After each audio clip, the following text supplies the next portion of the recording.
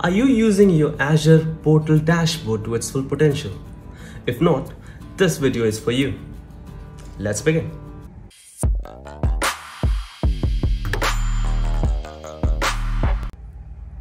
Hello people, welcome back to my channel Fitness Geek, and in today's video we are going to navigate through the Azure portal. So as you have been experiencing a great change, great shift in the IT world right now, everyone is moving towards cloud, and it's high time that you start learning cloud technology, cloud computing, be it Azure, be it AWS, or be it GCP. There can be two cases. One, you might already be having an Azure account. Second, if you don't have an Azure account, you can try the trial version, that is like 30 days free subscription, and you'll get some credit that you can use. Imagine you join a new organization where they already use Azure, and when you join initially you are not aware of all the resources. So it's a great idea that you pin all your important resources onto your dashboard so you can easily access them. So in this video tutorial we will create our own dashboard, what all the resources they would will be accessing it more frequently. We'll pin those things in your dashboard, and you don't have to keep searching for each component's resources again and again. Instead you can just go to your dashboard and jump into that resource. So let's begin our journey towards Azure. Let's begin.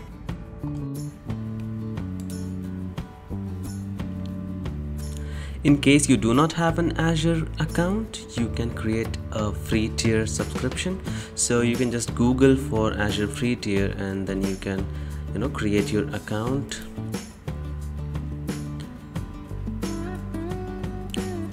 Let's look at what all free stuffs you get with your free account.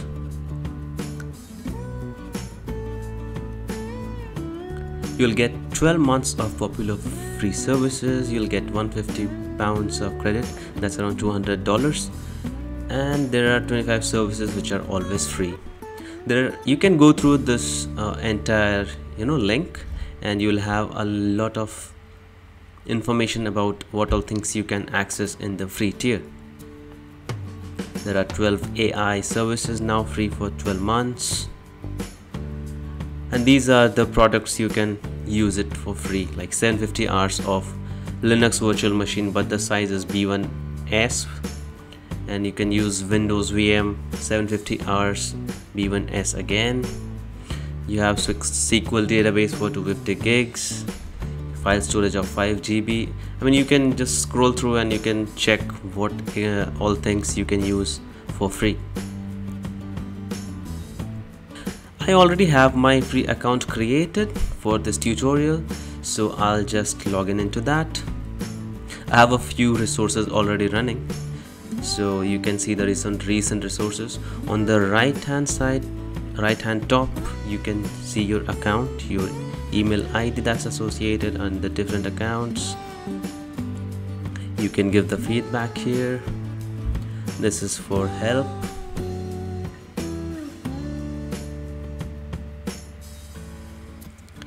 The next is that gear is for your portal settings. If you want to change how your portal looks, I mean the color, the theme, all those things you can change from the portal settings.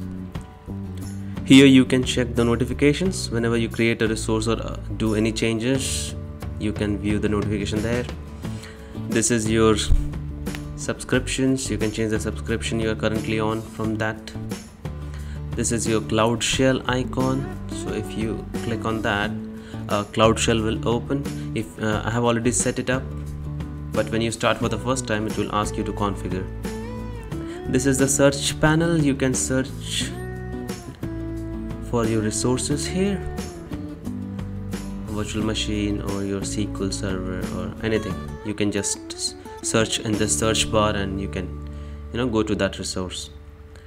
This is for upgrading your account, which we do not want. This is for upgrading your account to pay as you go, or other subscription options.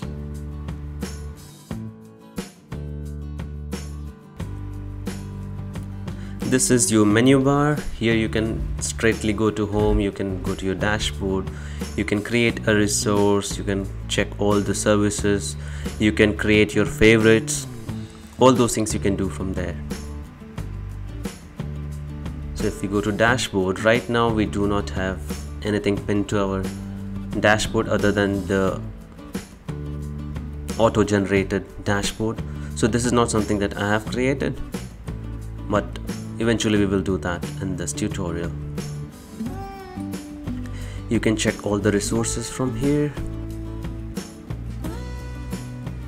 You can check your compute resources here, virtual machines, function apps, availability sets, disks. You can check your networking here, networking components, your load balancers, storage accounts, data lake, data shares, data box. So all the components individually you can go through from the menu. This is how you need to navigate once you log in. This is how you will navigate through the Azure portal. I mean, this is not something difficult. It is just like browsing Facebook or something. This is for your analytics, your Azure Databricks, data factories. You have your DevOps section. So when you're looking for a resource, you can go to your menu and you can search from there. This is all the resources in this subscription. If you see my resource groups, I have these 5 resource group as of now. So what resource group is, actually it's a collection of resources. So what you can do is, like, suppose you want to launch an app and it will have a database and it will have a VM. You want all these related resources to reside in a single container. So this resource group is nothing but it's kind of a container where you keep all your resources which are related to each other. So right now I do not have much stuffs in this Terraform backend resource group. I have a few resources. I've got a SQL database,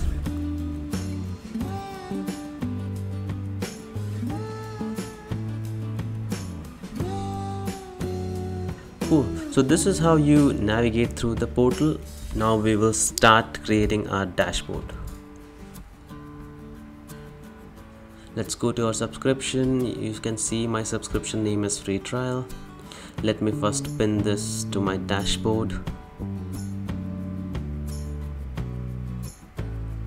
So you can do it to your existing private. You don't want to share it now.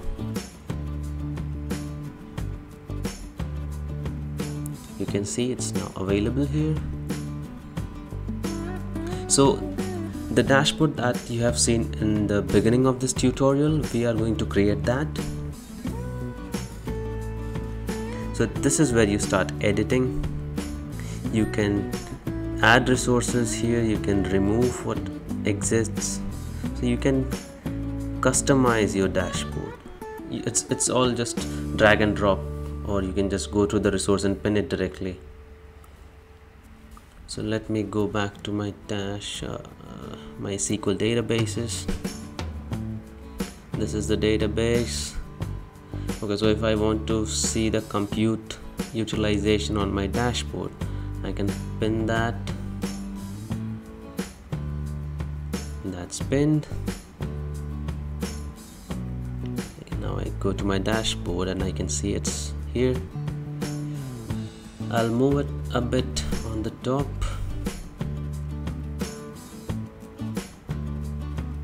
I don't need that, so I can remove it. Looks much better. See, this does not have the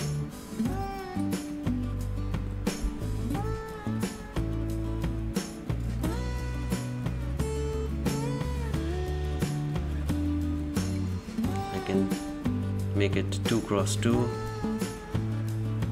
I can make the health 2x2 as well.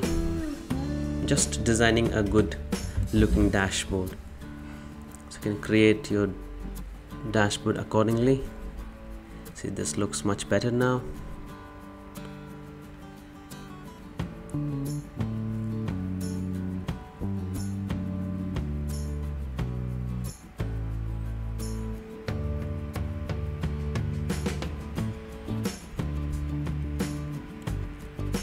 Let's pin all my storage accounts that I frequently use. I'll pin all 3 of the storage accounts.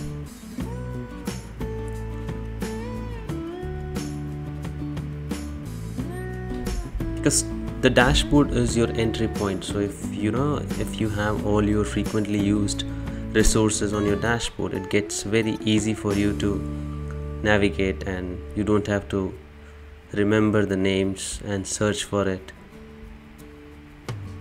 It makes your life easy.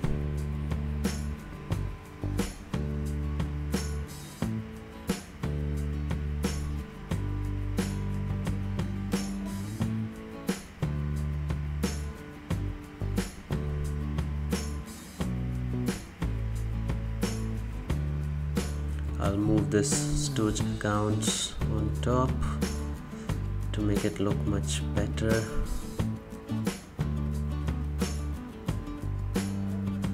And do it 1x1, 2x1.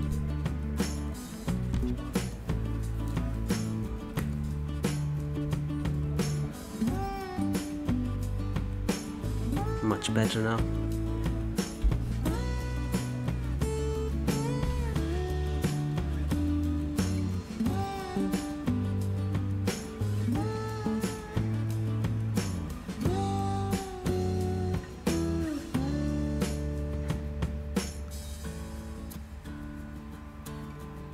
This is quite fun, you can create your own dashboard, move around the tiles, and it's just fun and very useful. It's very useful because once you have a lot of resources in your account, in your subscription, it gets really tough to go to each resource, search them by name or search them, identify them. So all your production stuffs that you frequently jump into, you can keep it on your dashboard. Your cost analysis or your billings, your resource usage, all those things you can keep it on the dashboard. So I've got all the resource groups here. Let me edit that again.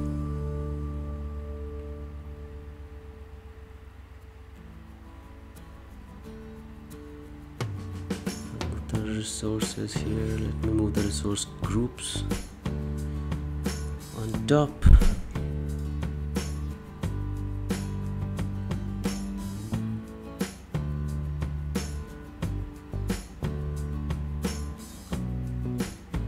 Nice, this looks much better because once I have my resource groups, I can go to the resources very easily. So I can keep this all resources here.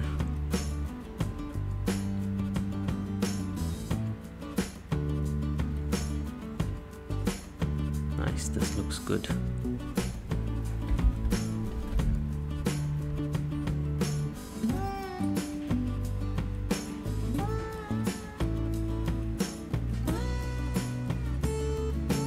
Cool. This is now arranged. Then customizing. This is how my dashboard right now looks like. So if I want to jump into my storage accounts, I can directly go into my resource groups. I can check my compute for that particular resource.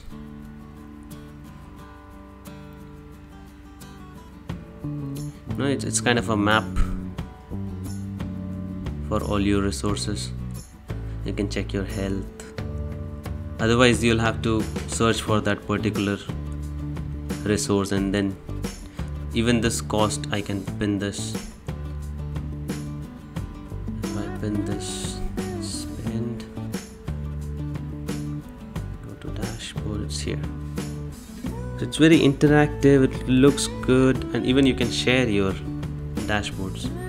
So once you someone joins your organization, you can just share your dashboard with them.